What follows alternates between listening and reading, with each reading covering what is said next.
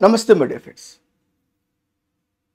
Referring to you now, reverse charge mechanism, where the Government of India, upon the recommendation of the GST Council, notified list of identified goods where the recipient only liable to pay GST, not by the supplier.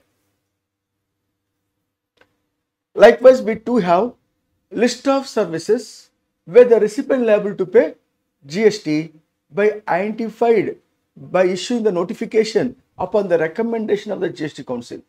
Otherwise, in general, a particular taxable supply for which GST apply on supplier. Only identified goods or services notified by notification, recipient only liable to pay GST. Now I am referring to you the reverse charge mechanism. There are identified goods notified under the reverse charge mechanism.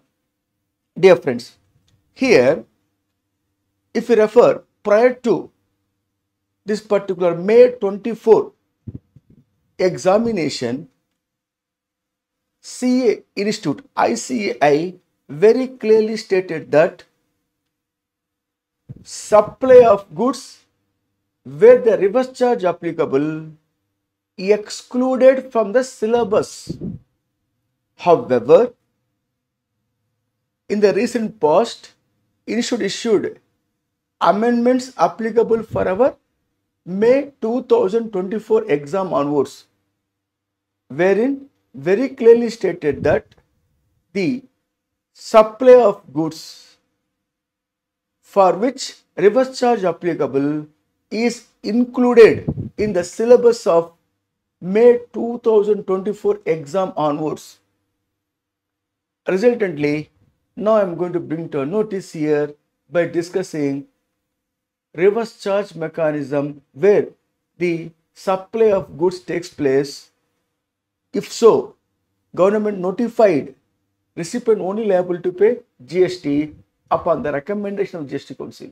What are those goods? One by one I am referring here for your kind consideration. 1. Cashew nut not shelled, not peeled, supplied by an agriculturalist.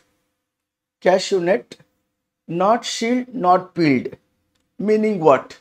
In this following manner. Here if you refer, this type of cashew nuts not shelled, not peeled. If it is supplied by an agriculturalist to the recipient who is a registered person, in that case, the liability to pay the GST in the hands of the recipient. Recipient only liable to pay GST. Cashew nut not peeled, not shelled. However, if the cashew nuts like this nature, namely in the following nature cashew nuts, which is ready to eat after shelled, after packing, if this type of cashew nuts supplied, then it is not under the reverse charge mechanism. It is a forward charge GST attract if it is packed in package, pre-packaged commodity manner, not exceeding 25 kilos pack. In that case, 5% GST will attract. Forward charge. It is not a reverse charge. It is, these cashew nuts are different from the cashew nut what I mentioned here. Cashew nuts not peeled, not shelled.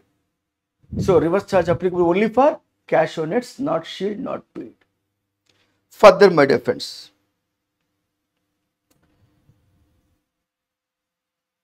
reverse charge category. BD wrapper leaves, we also called as this particular BD wrapper, we also call tendu leaves. BD wrapper leaves are tendu, where supplier of this particular goods is an agriculturalist. That is important to note. And the recipient should be a registered person under GST, located in the taxable territory. Who liable to pay GST? the recipient liable to pay GST under the reverse charge mechanism. Same as our cash owners, not paid, not shield. There also supplier should be an agriculturalist and the recipient should be a registered person located in the taxable territory. The recipient only liable to pay GST. Further,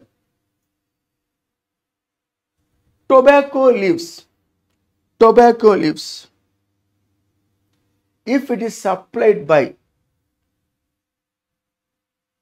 an agriculturalist to a registered person who is located in the taxable territory, the liability on the recipient under RCM, the recipient only liable to pay GST.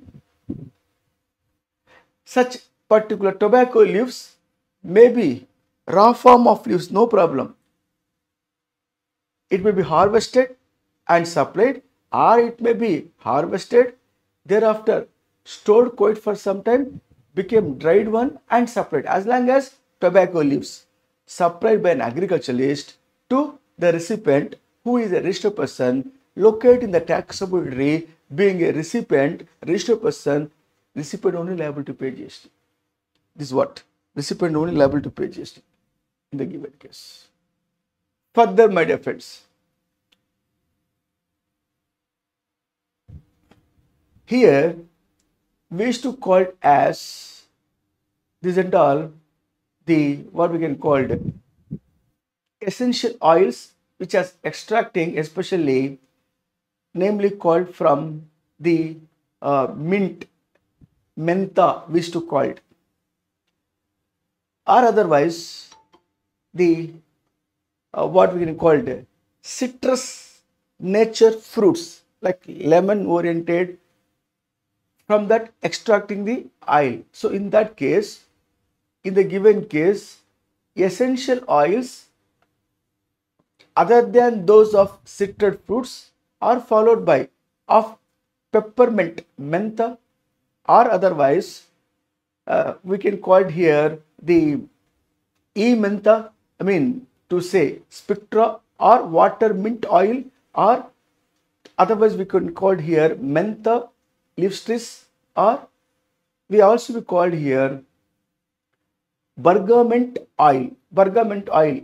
So it is bergamot oil is this, my dear friends, fruit, bergamot fruit, from that extracting oil, which is also called in our Tamil nartanga.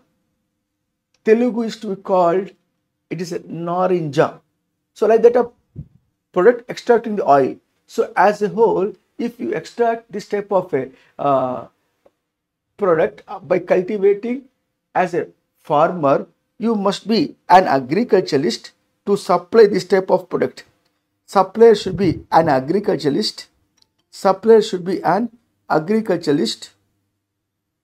In the given case, the recipient should be a registered person. In that case, my dear friends, the liability to pay the GST on the recipient who is a registered person liable to pay GST under the reverse charge mechanism for all type of this nature of products. Mentha flower, from that extracting the oil, or bergamot oil as the case may be. So in that case, this supplied by an agriculturalist to a registered person, the recipient being registered person located in the taxable territory only liable to pay GST in the given case. Further, my dear friends, referring here, supply of lottery tickets, which is one of the specified actionable claims as defined under section 2, subsection 102 capital A of the CGST. This particular lottery tickets is called goods. Who is competent to print and sell these lottery tickets? State governments or the local authorities are the competent to print and sell this type of lottery tickets. Supplier is the state government or the local authority. The recipient is a commission agent. In that case, the recipient being a commission agent only liable to pay GST on such supply of lottery tickets, which is under reverse charge. Its valuation its taxation will be referred under the valuation chapter. Further, my dear friends, referring here,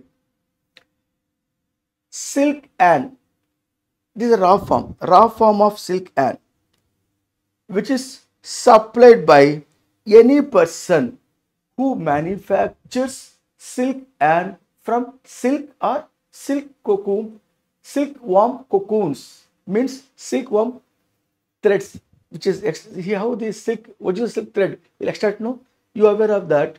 The caterpillars while flying is to reside on mulber leaves and forming the net around it. Then the farmers are pulling the net coils of caterpillars, pouring in warm water, extracting the raw particular silk, which called as silkworm cocoons. In that case, from that made this type of threads, silk and thread manufactured by any person and supplied to a registered person. Since the silk and threads resultantly supplied to a registered person, recipient only liable to pay GST being a registered person. Supplier here may be registered person because I am referring any person. Any person means not only an agriculturalist, he may be a registered person also. As long as silk and supplied to a registered person being a recipient only liable to pay GST. Further, my dear friends, from here, important point I am referring here. Here we have some amendment also. Used vehicle, seized and confiscated goods, old and used goods, waste and scrap supplied by the central government, state government, unitary or local authority to a registered person. In that case, recipient only liable to pay GST in the given case. We do have here one amendment which one can expect in the examination of CA final or CA inter as the case may be. Now here if you refer this, used vehicles, first and foremost, used vehicles, seized and confiscated goods, old and used goods, waste and scrap, supplier central government, state government, unitary or local authority, supplied to whom? Recipient, who is a registered person located in the tax obligatory. If so, who liable to pay GST? Recipient only liable to pay GST. I will tell you with one example. GST department squad confiscated a particular goods carriage vehicle which is used for unauthorized, unlawful means activities. Under GST law, the GST squad confiscated the goods carriage vehicle and the owner of the vehicle is absconded. Confiscation means the ownership on the goods shifting to department from the owner. Therefore, now who is the owner of this confiscated motor vehicle designed to carry goods is the Department of GST, which is government. Now, the government is coming forward to sell that particular confiscated goods carriage vehicle. And they used to call for bid. One of the company, let us say X Private Limited from Chennai, registered person, applied the highest amount to purchase that particular vehicle. So the GST department is handing over that particular vehicle, selling that vehicle to the highest bidder, X Private Limited of Chennai, with a registered person. Of course, a registered person only can able to apply for the bid when the government asks for the bid, especially. Now, who liable to pay GST? Who is the seller of these goods? GST department, government of Central Government of India. Recipient is a X Private Limited located in the Chennai, registered person. The liability arises to pay on X Private Limited under RCM being a registered person, X Limited only liable to pay GST.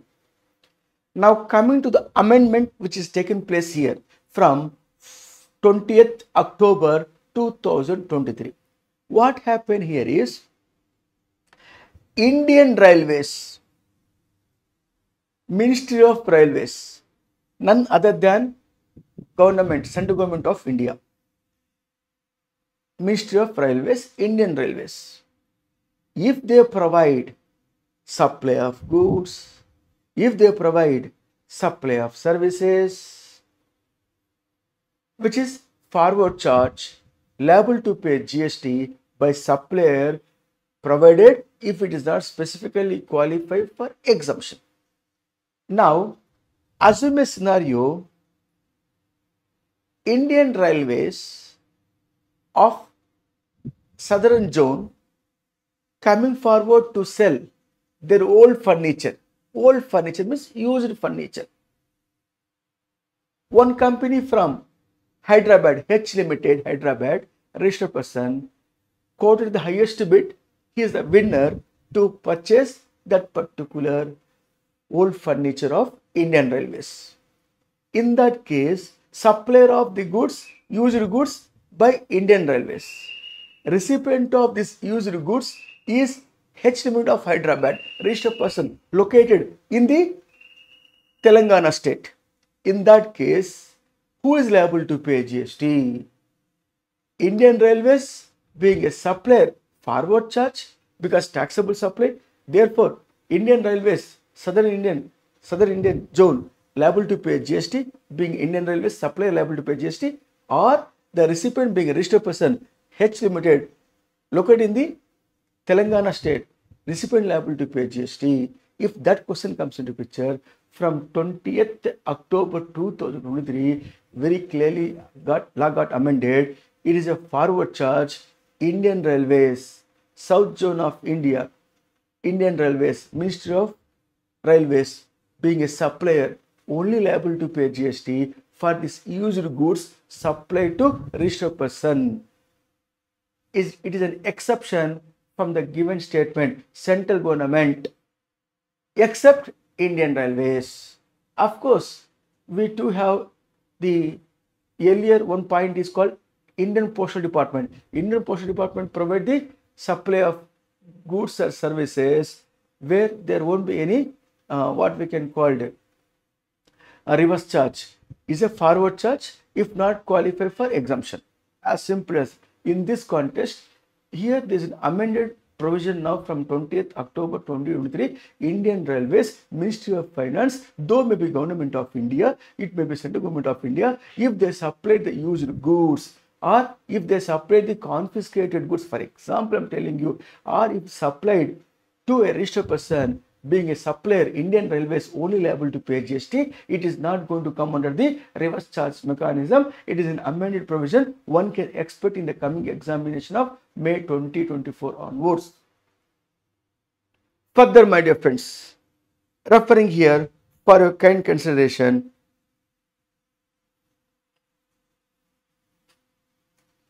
here raw cotton. If raw cotton comes into picture, supplier should be an agriculturalist, recipient should be a registered person who is located in the taxable territory. The recipient being a registered person only liable to pay GST under RCM, where the supply of goods are in the nature of raw cotton. You may get a doubt, sir. Supplier is an agriculturalist, recipient is a registered person, then RCM apply.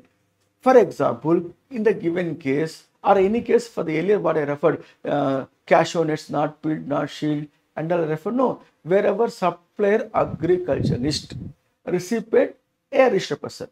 Suppose supplier is an agriculturalist, recipient is unregistered person. In that case, basically reverse charge, but the recipient is unregistered person.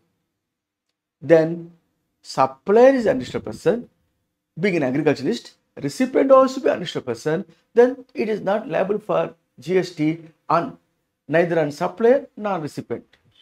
If the recipient is already got registered with GST law, being a registered person, if he procured goods from an agriculturalist, like for example, raw cotton, then it is a reverse charge, recipient liable to pay GST being a registered person under GST.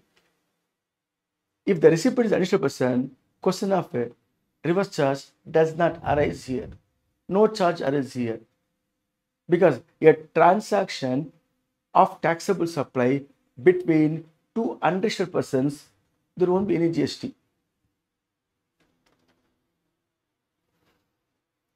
Further referred to for kind consideration, my dear friends. Yes. Here, important point I am referring. Priority the PSLC, Priority Sector Lending Certificate. What it is, how to understand this. Priority Sector Lending Certificate. I will explain to you the meaning of it.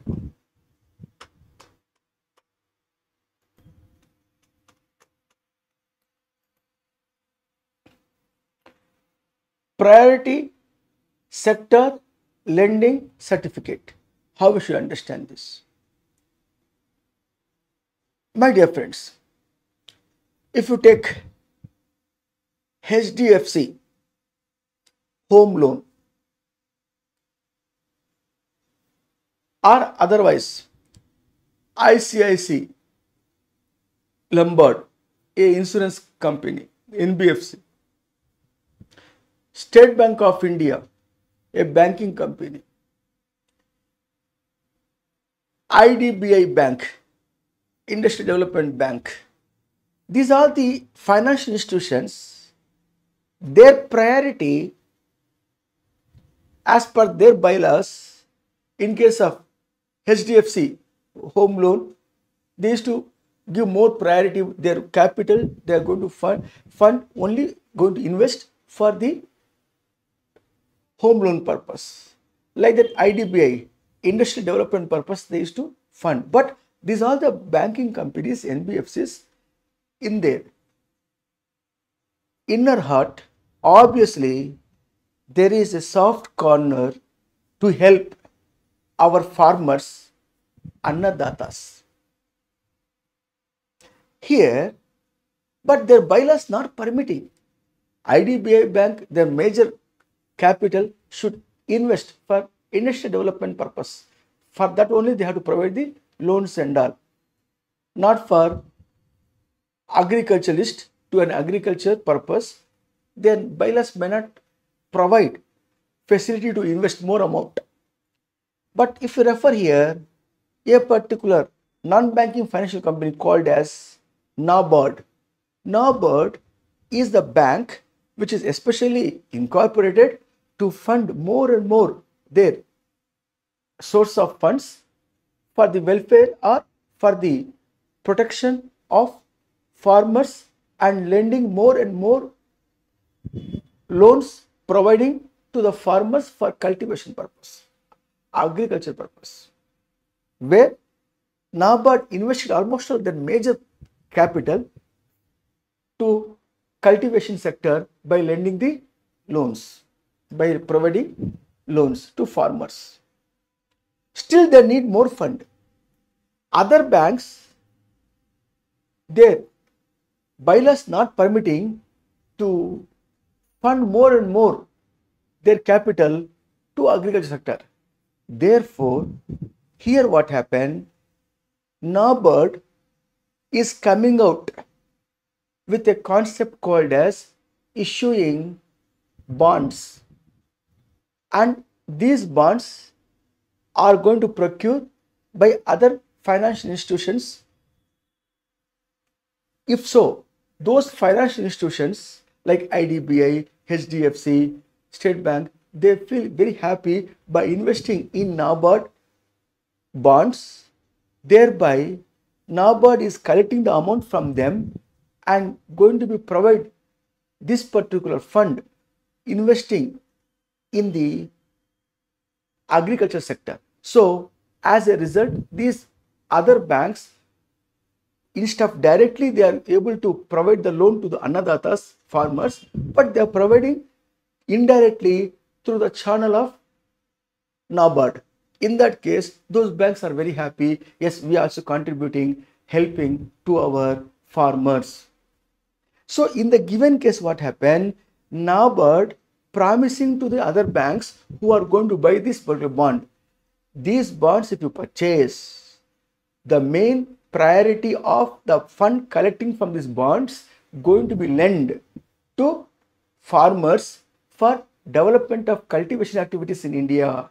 So the priority is given by NABARD to agriculture sector.